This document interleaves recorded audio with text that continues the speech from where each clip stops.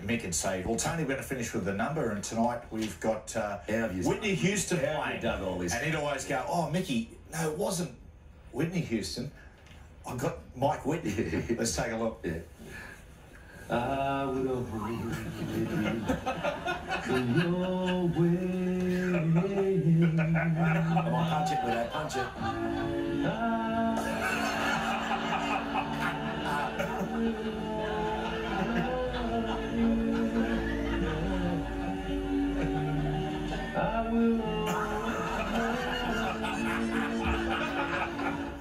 Oh, well, you got to. You should have played it through to the end, because they get me dressed up in a Whitney Houston headdress and outfit, and that's the last bit. We were going to, but the credits started. That was crazy. Of course, you know, they're very funny boys. They rang me up, flew me to Melbourne.